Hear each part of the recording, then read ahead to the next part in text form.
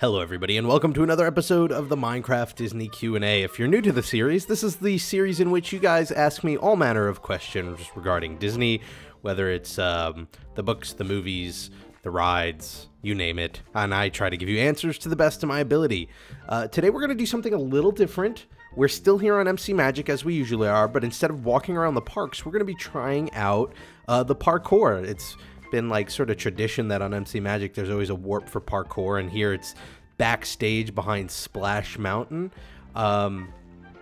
As you can see, everybody's moving in a sort of very laggy way, and that's actually the sweet double-edged sword of success. Ant Venom just recently made a video showcasing MC Magic, so they've been hit with a lot of new visitors, and as a result, the server's running a little slow, but that shouldn't get in the way of doing some parkour here. So we're going to hop right into it. I've got a bunch of great questions this week, so let's jump right in and start answering them. And it's going to most definitely affect my parkour abilities. Anyway, first question comes from Oisin MC, who asks, "Hey Rob, just wondering, since Song of the South was taken off the market, do you think they should make a new modern cartoon for Splash Mountain?"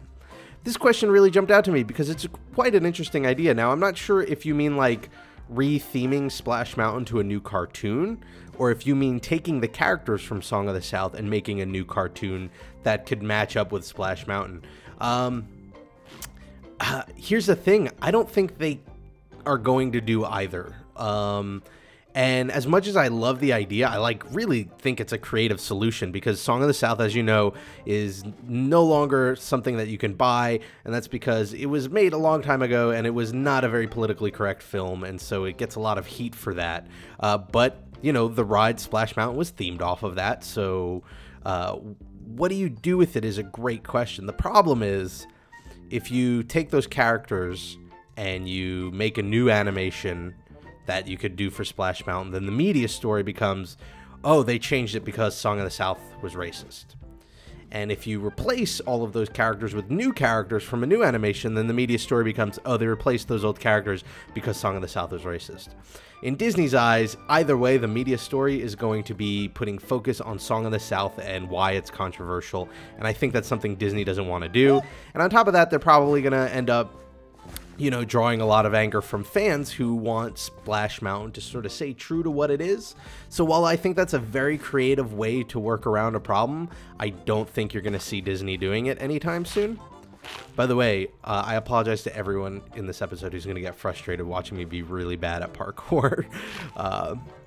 Between the lag and having to answer questions, it's very tough. Okay, next question comes from AJ Acosta, who asks, "Rob, you always talk about rides turning into movies. What would you want to see out of an Expedition Everest movie?"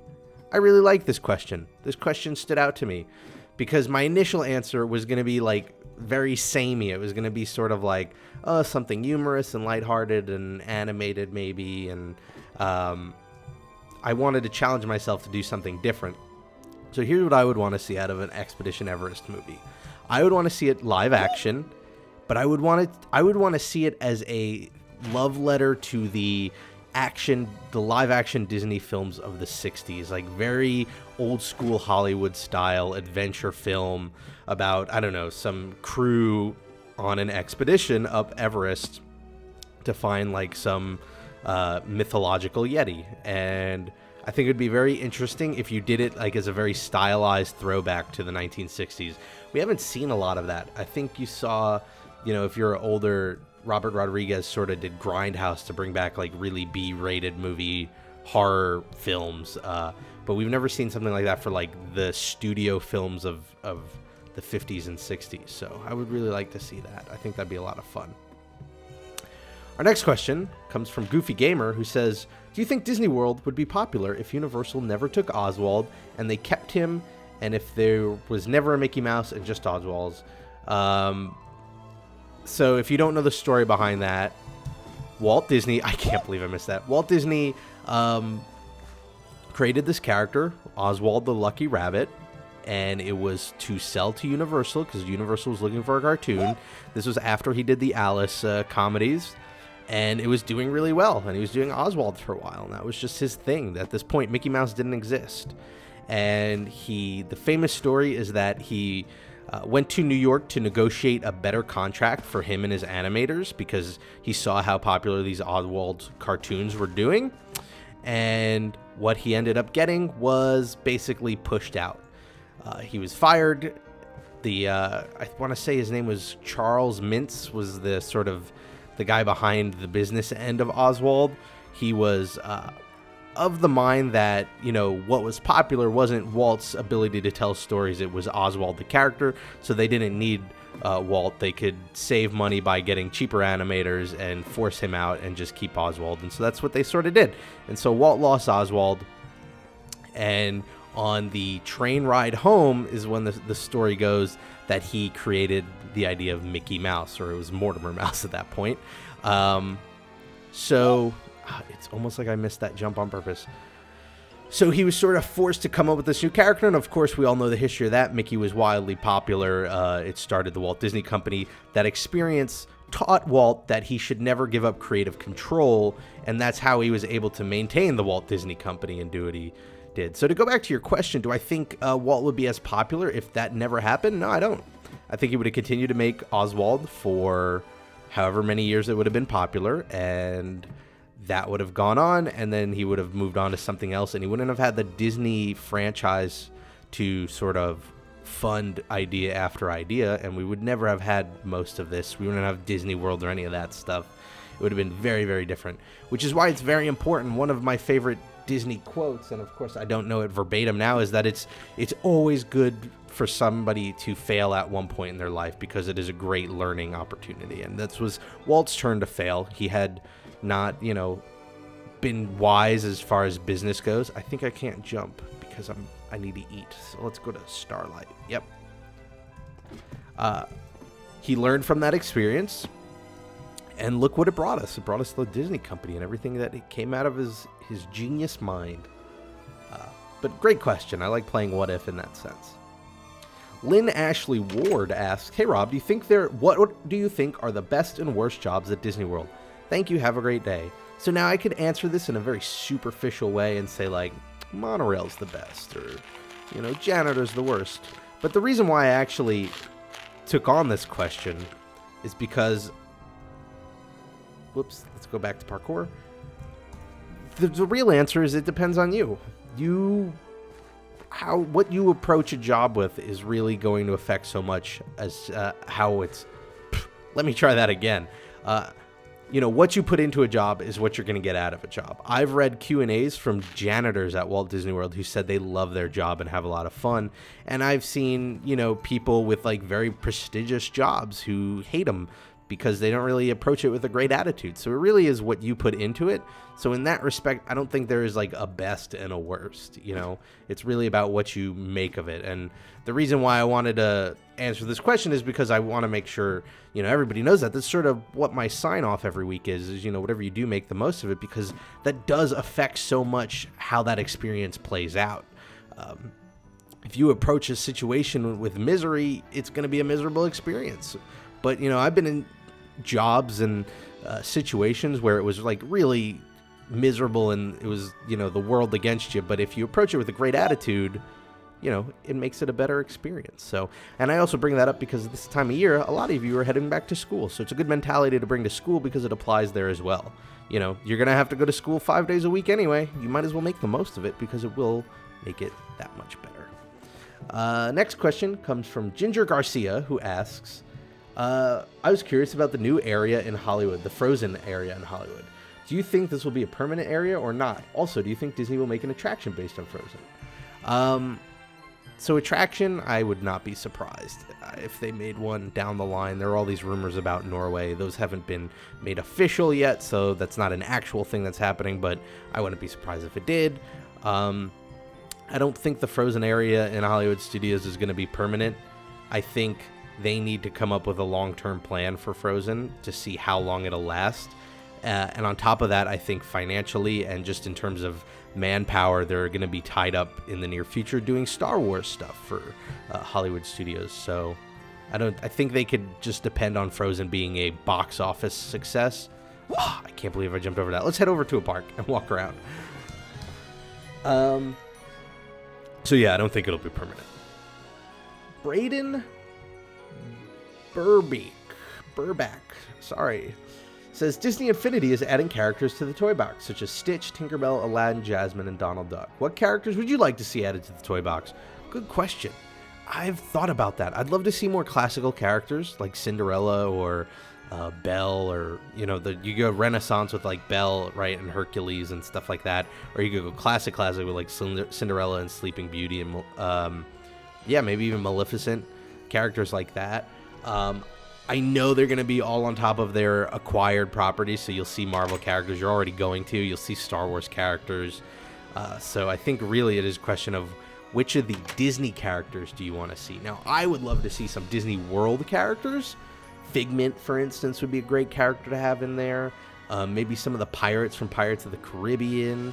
What else could you do? You could do the dad from Carousel of Progress, stuff like that, where it's like very specific to Disney. I think that would be a lot of fun. So that's my question for you guys this week. Which characters would you like to see in Disney Infinity 2.0?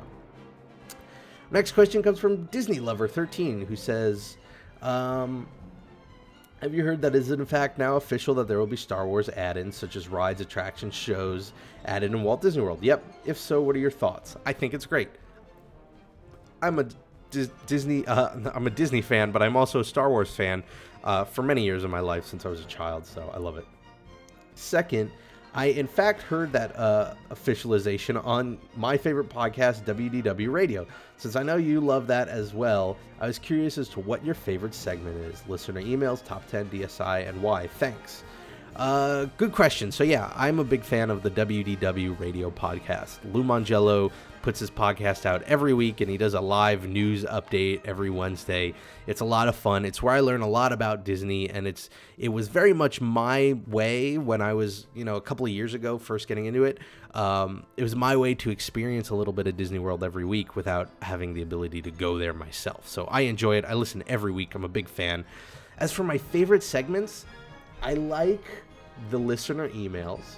That's ones he does with Becky Menken from Mouse Fan Travel, and those are great because you get a lot of practical advice on touring the parks, which is really cool and fun to learn. I'm a big fan of his I think he does his DSIs with Jim Korkis, or maybe he does that with Ryan. Anything with Jim Korkis is great. Jim Korkis is a Walt Disney World historian. You get amazing stories. He's got a couple of books out called The Vault of Walt and Who's Afraid of Song of the South. Great books. Really a lot of rich Disney history there. So if you're a big fan of Disney, beyond my videos and on my podcast, you should totally check out WDW Radio.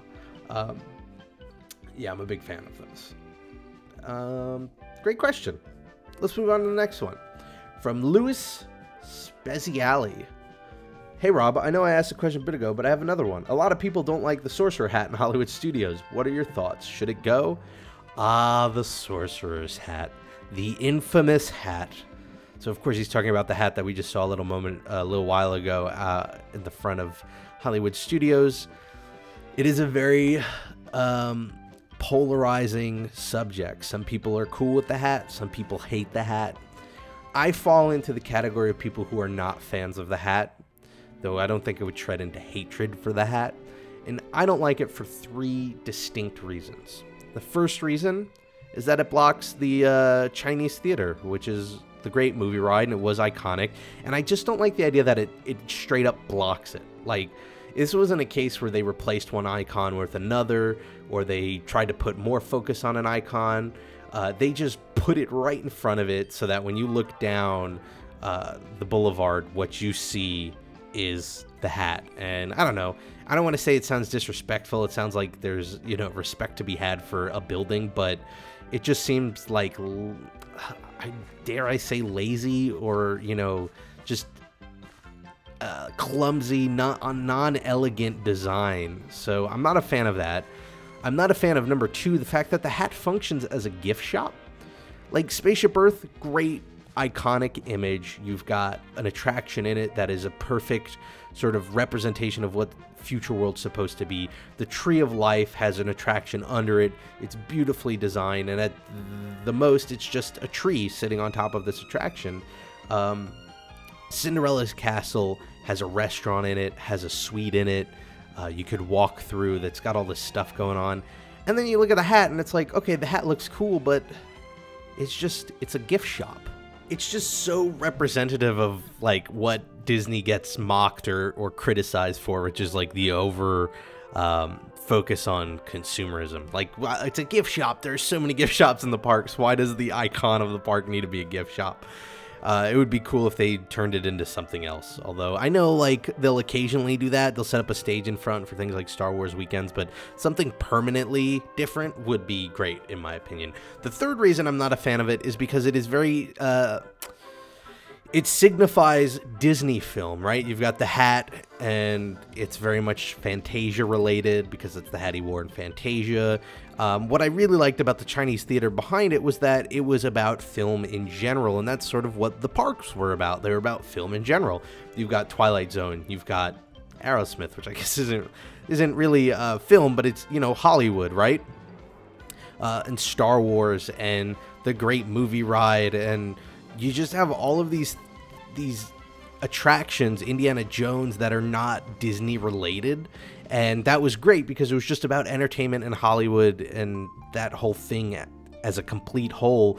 And now you take this icon, which was, you know, previously about film as a whole, and now it's just about Disney film, and I don't know, I feel like it doesn't fit as well. I don't mind making a new icon that isn't the Chinese theater, and I know there are talks as to why they can't do that, but it would have been cool to see something a little different.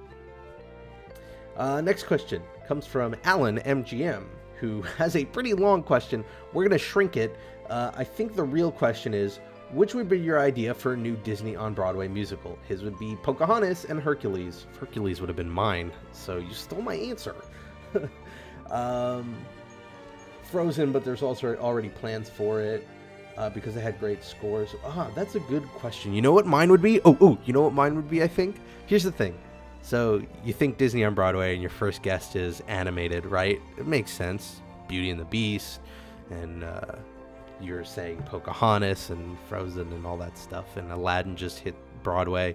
But what about Disney films that aren't animated and aren't musicals before they hit Broadway? You know, we've seen this. I mean, Newsies, okay, Newsies was a live action, and that was a musical before it hit Broadway.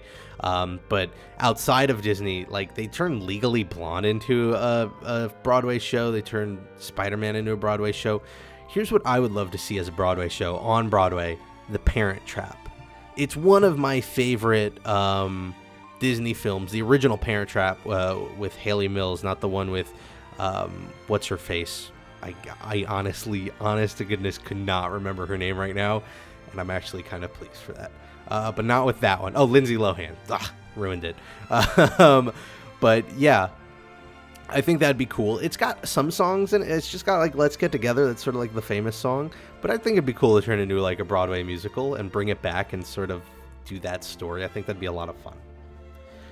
Chris Roke asks, have you ever had a scary experience at Disney World or scary experience related to Disney? Yes, I have, Chris. Time to sit around the fireplace and hear the story of what we're going to call Lil Rob, or Lil Robbie, as I was at the time. I was Robbie. I used to be deathly afraid of roller coasters, and it's only fitting we're walking to rock and roller coasters. I used to be super afraid of roller coasters, and here's the thing, I never rode them. I was afraid of them as a concept, which is pretty weird as a kid, to not be afraid of them from experience, but out of just, you know, what they signified. And at this point in time, when I was Lil Robbie, there was no Rock and Roller Coaster. There was no Animal Kingdom. What there was in terms of roller coasters at Disney was Space Mountain, Big Thunder Mountain. I'm trying to think if there were any others. Nope, I think those were it. Splash Mountain, if you want to consider it. That's not really a roller coaster. I would not go on Big Thunder because I saw it and it was scary and I wouldn't do it. Space Mountain, however, was covered because it was a closed indoor roller coaster. So I didn't know what was in there. And my mother told a fib to me, and she goes, no, it's a really tame roller coaster. You just sort of go up to the top and then it just spirals down. It's not really that. It's not like a crazy roller coaster. You know, it just spirals. And me being a stupid little kid, stupid little Robbie. I believe that. And so I went on Space Mountain, and of course I was on, and before it was too late, it was like an actual roller coaster. And I don't think I loved it the first time I rode it. I eventually came to love it and came to love all roller coasters, and it's funny, roller coasters have gotten to the point where, you know, they're not the most thrilling thing I can do. I'm excited. I would love to do skydiving and stuff like that. But there was a time where, like, I hated that experience, and it scared me to death. Oh my gosh, it was so scary. But yeah, plenty of, like, scary, you know, I was a scaredy cat little kid. I never rode on extraterrestrial alien encounter. It was around when I was around, but I never rode it because it was so terrifying from the previews, and I did not want to be scared. What was the other one that really creeped me out and scared me? I think that was it. Haunted Mansion never creeped me out. I don't think there was anything else. Oh, I'd always get a little tense around the alien part of Great Movie Ride. I always thought, you know, I knew that alien was coming every time, and that scared me a little bit. And now look, they're all experiences I love, and I enjoy them and have fond memories. So it's funny how that all changes, right? And then our last question this week comes from Adam Rode, who asks, I talked to someone about the college internship program. What do you know about this, and what kind of experiences do you think I would have if I applied? Great question. So yeah, Disney does a very famous college internship program. I haven't done it myself. I have heard a lot about it. I don't know all of the exact details, and of course that's something you'd want to go to the website for. But in general, the idea is, you know, you'd work at the parks during your internship. You would live on property, I believe. I know you live in the, like, internship dorms. I don't know if they're technically on or off property. I would assume on property. And then I think the idea is you'll take classes during that internship that are related to the field you're in. So the idea is, you know, the classes would be related to the field you're in, but the work you're doing at the parks isn't always necessarily going to be, especially when you consider how much of that internship level work at the parks is very, you know, basic, like food services and things like that, or rides, and you know, unless that's sort of what you're going to school for, it's not really going to relate to, you know, I don't know, like a journalism major or something. I've heard some really great things about it and some not so great things, but it really depends, sort of going back to that job question, as to how you approach it. For one, I have heard more people than not say that it was a really fun experience, that you're going to have a lot of fun, you're going to meet a lot of cool people, it's going to be really cool. It is not the kind of internship where you're going to earn a living. You know, the cost, you get paid very little, and most of that goes into paying for your boarding and food and stuff like that. So you don't go to that internship sort of to earn money, you go for that experience. I've heard from so many people that having Disney on your resume when you walk away from that is a very valuable thing to have. You know, Disney is a company that is famous, world famous for their, you know, level of service and quality of service. So to have that on there is a very important thing to have, especially if you're going to get into something like hospitality or, you know, anything vacation related. So that's always good to have. And then, yeah, you have some fun at the parks. I mean, I know, like, if you're coming from abroad, they'll usually just shoehorn you into whatever country pavilion. Like, if you're coming from France, expect to be, you know, at the French pavilion in Epcot.